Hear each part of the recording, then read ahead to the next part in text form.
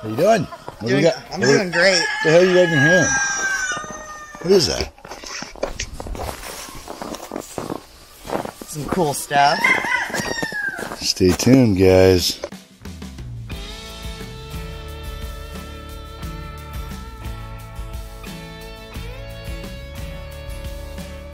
What do you do when the power goes out? What's the first thing you think about when you lose power? Like most people, first thing you think about is your family. Are they safe? Everybody accounted for? Everybody good? Second thing, how do you get your power back on? That's the question. What do you do? How do you know when the power company's coming back out, how long it's going to be till you get power restored? Usually in this situation, what you would do is you'd fire up your backup generator if you had one. Those are pretty expensive, so you usually have to have a licensed electrician come out, wire that into your sub panel, and make a whole lot of stuff that most homeowners can't do. So you got to start thinking about what's the first thing you need to get plugged into power so that you don't, so you can get back to life. So what do we got going on today, Ange? What is this? Some really cool off-grid stuff. This stuff here, shipped to us from BLUETTI. This is their power bank, the EB3A. And the 68-watt solar panel that goes along with it. We're going to do a little unboxing for you guys, show you how this works. We're going to set it up to the solar panel, show the charging aspect of that, and we'll get some other uses out of this. Show you what we can run off this thing. Start pulling them out. This box is so tiny.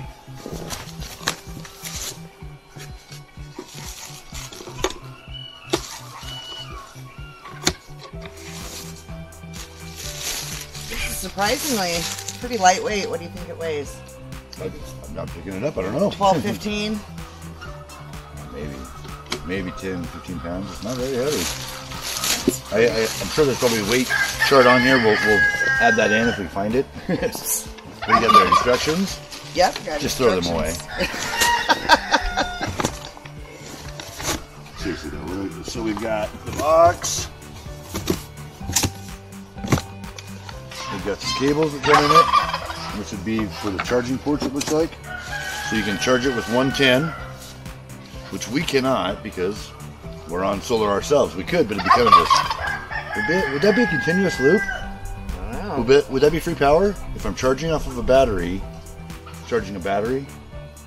Anyway, they went in and sent us these cords that we'll plug in to this beautiful thing. Garbage banana. So this is the BLUETTI 68-watt solar panel. Looks like it's carbon fiber. So it's got this little kickstand that comes out. So you set it up,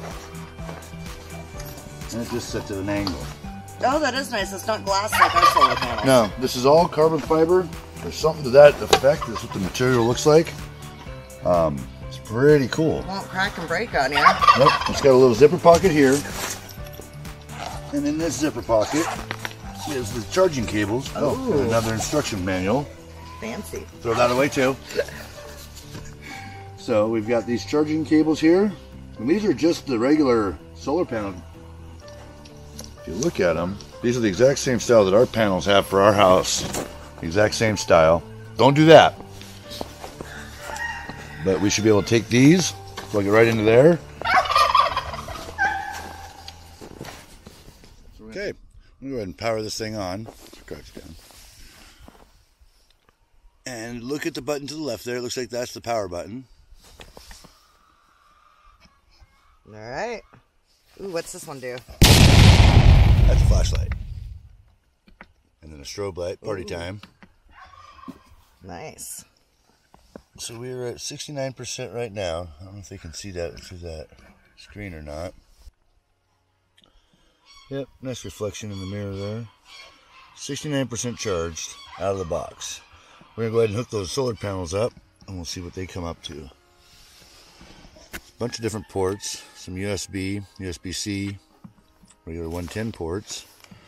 You have this plug here. This is one way you can charge it. And then our solar charger is going to go in here. You got a cigarette lighter adapter. Is that what it even called a cigarette lighter adapter anymore? Okay, so I am not good with technical stuff at all. I've not read the instructions. We're going to try to plug and play it. Let's see what I can do. Hopefully she doesn't blow it up. Hopefully. Okay, I should probably read the instructions. Don't just plug and play. No. You don't try this at home. Read the instructions. So what you're going to do, you're going to take this, uncoil them a little bit so we got all that out of there. So red and black match up, right? So match your red to your red and your black to your black. Plus the pins only go one way. Oh yeah, they just snap right together.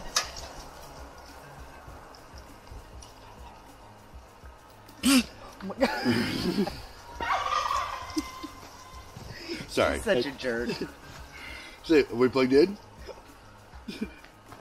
Okay, take your panel. And a little bit of a heart attack. Take my panel and stick it in the sun. Nice little ray of sun right here. So right now, we're 69%. The input says 0. So we're going to go ahead and plug in our input.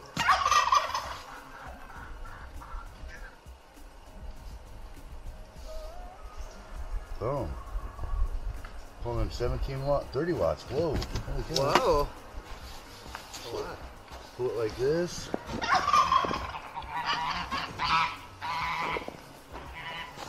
Alright, check this out.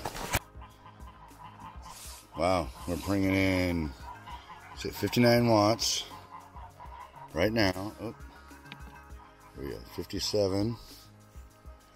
69% charged. We got nothing coming out. When you plug in, this one here will start showing numbers too. Looking pretty good. It's charging right up. Got the little solar panel hooked up. She's got to hold it like Vanna White.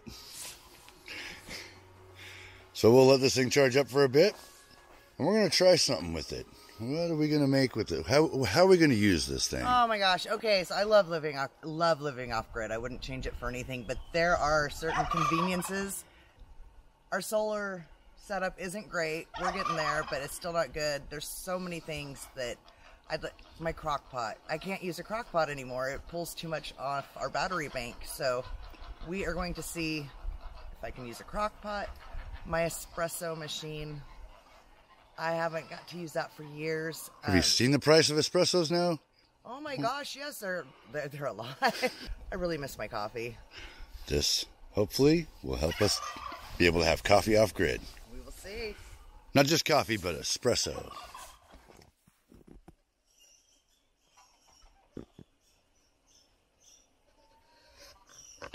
So right now, I've got this thing running on my refrigerator only. It's just powering the refrigerator. It's been running for close to 2 hours now. And we're only at 80%. It's pretty good. I'm pretty stoked with this thing. We had a little overload at first, and I'm not sure what that was. I wanted to make sure that when we plugged it in, that the compressor would kick on and see if that would overload this thing, because it's 600 watts. It's not huge, but it's good for an emergency situation for sure.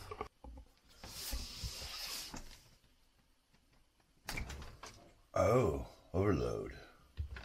Once the compressor kicked on? Apparently, yeah. Yeah, that's not good. That's what it looks like when you don't have enough power.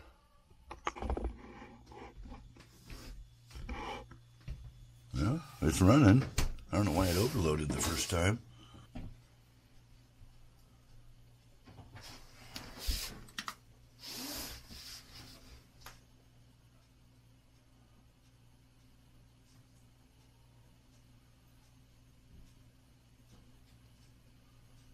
Not all refrigerators are created equal.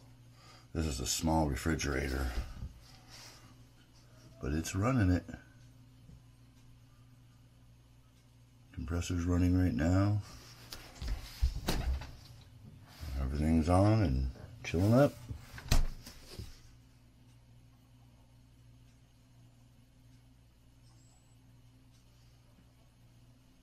We're going to let this run for the day, see how long it'll last.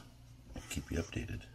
So the solar panel makes it to where you don't have to worry about, how you're going to power this thing back up when it runs low. run an extension cord off of it into the house, and you can, or into wherever you need to run it, and you could power this thing the entire time, you know, except for at night. But this is holding power pretty good for what we're running it on.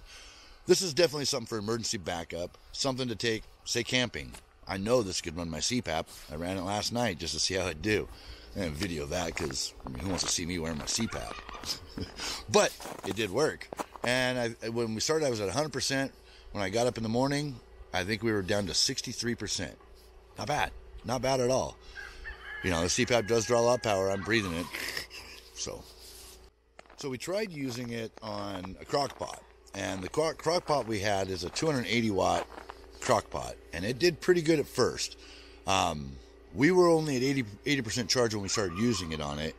And we put it on high, put a pot roast in there. And by the way, we, I mean my wife Angela. She's the one that did all that work.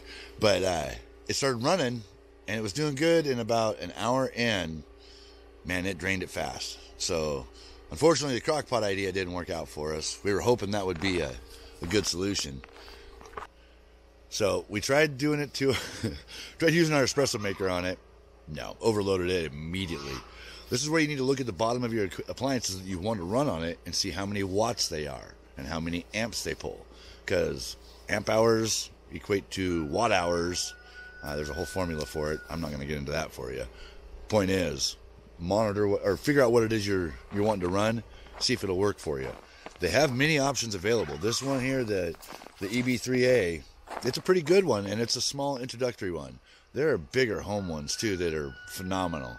We'll have a link down below in the description of the video here to go and get yourself your own. So the EB3A, the battery capacity on this thing is 268.8 watt hours, or that equates to 12 amp hours. So it's a 600 watt with a surge of 1200 watts. Unfortunately, our espresso maker was 1500 watts. That was just way too much for this thing. The next step up, I think, could do an espresso maker. But 12 amp hours, that's pretty good. 12 hours, if it's pulling an amp per hour, whatever your device is, your appliance or whatnot, that's how you do your math. Figure that part out. Overall, first impressions on this thing, pretty darn good. 12 amp hours, that's a pretty good length of time for one of these small little battery backups. It's just a little power station. It's got a little, it's really cool. I didn't even notice it till I was reading the instructions. Don't throw your instructions away like I did. Read them. So this has a magnetic charger. So you just, or wireless charger, whatever. You just stick your phone on and it just charges it right on top. It's pretty cool. I didn't even realize that. So another cool feature of this thing. Chickens everywhere. Anyway, follow the link down below in the description. Get yourself one of these. Maybe get yourself a solar panel. Maybe get yourself a bigger one. It's up to you. Sky's the limit. Get out there, start living your dreams.